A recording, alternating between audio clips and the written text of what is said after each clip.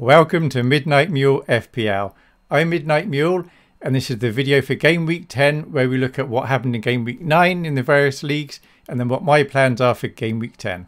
Top scorer for Game Week 9 in the Midnight Mule FPL Mini League was Daniel Norman with Super Seagulls.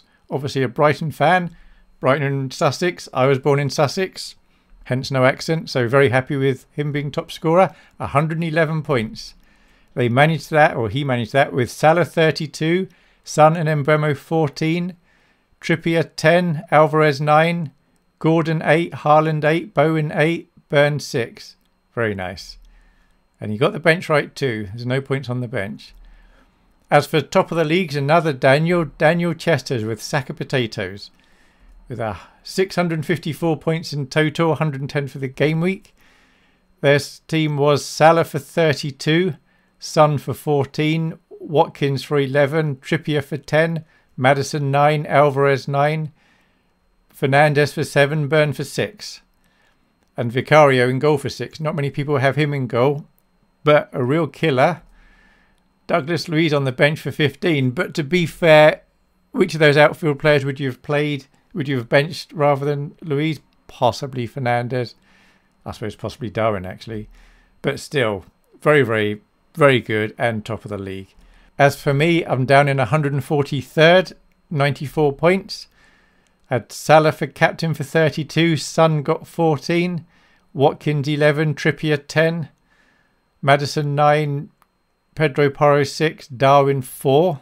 So I was pleased about Darwin getting 4 because it was between him and I did bring in Tsimikas shortly before the deadline. Swapped him for Colwell. But I was always going to put him on the bench if I did buy him, which I know seems a bit silly. But that's the way it goes. I kind of thought he's going to go up in price. He is cheap. He's worth having. So that's why I got him. But that's okay. So 94 points, just outside the 500,000 for the game week rank. So a green arrow, just inside 1.4 million. I'm 9 points away from 1 million, but 152 from top spot, which is closer than last week. So that's nice. If I keep this up, I'll win the whole thing. 899 of you subscribe to this channel. Thank you very much to everyone who subscribes and likes, etc. On the FPL Game Week website, you can look at the Content Creators League, and FPL Fran is currently top with 605. There are 14 people currently in the Midnight Mule Mini League that have a higher score than 605. So that's pretty good, and they should all be content creators. But well done, Fran. He's an excellent top chap to listen to. As for me, I'm down in 42nd with 543 points, which is 2 points ahead of Oscar, FPL Focal. He's a very good chap to listen to. He does some interesting videos every week. So my transfer options, I've got 3 options I'm considering this week. The first one is do nothing, and that's a very viable option. There's nothing I need to do. I haven't got any injured players. I can get out 11 very nice players. It's not a problem. Option number 2, which is difficult, but I might do it, is selling Son to getting Saka. Son's the only realistic player I can sell to get Saka. Son is very good. Their fixtures are okay. Arsenal, arguably over the next 3, have slightly better fixtures than Tottenham. But Tottenham, I feel, have been playing so confidently recently, and they're looking like they're going to score all the time. Jesus is likely to be out, so that's potentially fewer goals for Arsenal. So I'm really unsure about this. Both of these are going to be popular, as in their ownership, and I suspect around the 1 million mark, and even through content creators, their ownership levels are going to be very similar.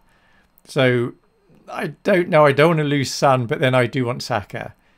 Another option, this is option number 3, is Diaby's very good. He's got 3 lovely fixtures, but I may sell him for Saka. But to finance that, I'd have to sell Højbjerg, who's at home to Man City this week, which is fine. He would have been benched.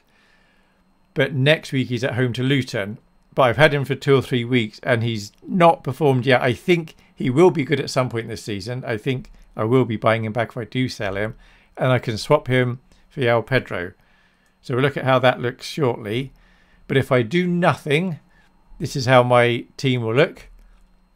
I'll have Salah as captain. He gets to wear the old mule hat. There we go. And then his mates Simicast and Darwin, they're at home to Nottingham Forest, so that's very nice. I'd have Son as vice-captain away to Palace. Cash with his mates Diaby and Watkins at home to Luton, so that's potentially nice points there. Areola in goal, at home to Everton. White at home to Sheffield United, but he'd be my only Arsenal player. And Mitoma at home to Fulham. And then my only away player would be Trippier away to Wolves, but Trippier can get points anywhere.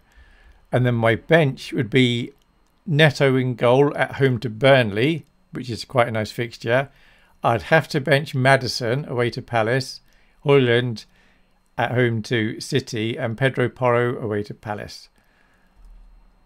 But if I do the second option, which was Højlund and Diaby for Saka and João Pedro, then I would do that with the intention of bench boosting.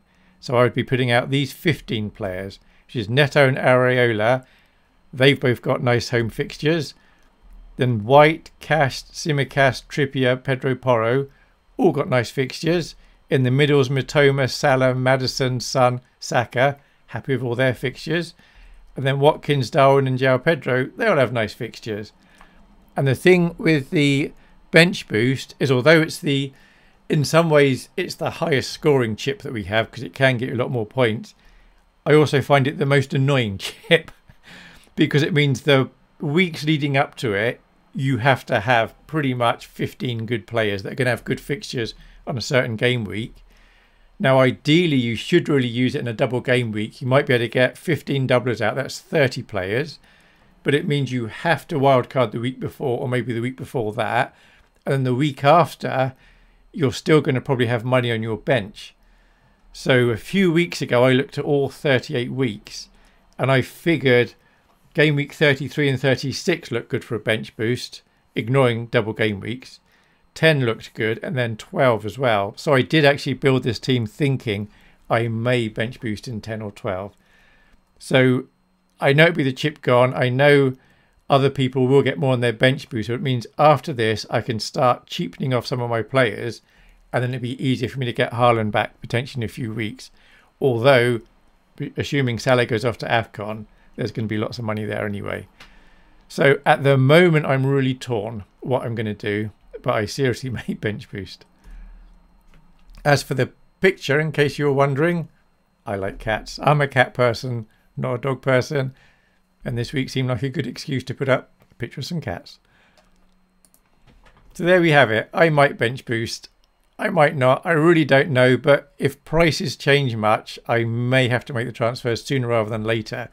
Because if I go for the bench boost team, I've only got 0.1 million left in the bank. Let me know how crazy you think a bench boost might be. And I hope you have a very good game week 10. And I do read all your comments. Thanks. Bye.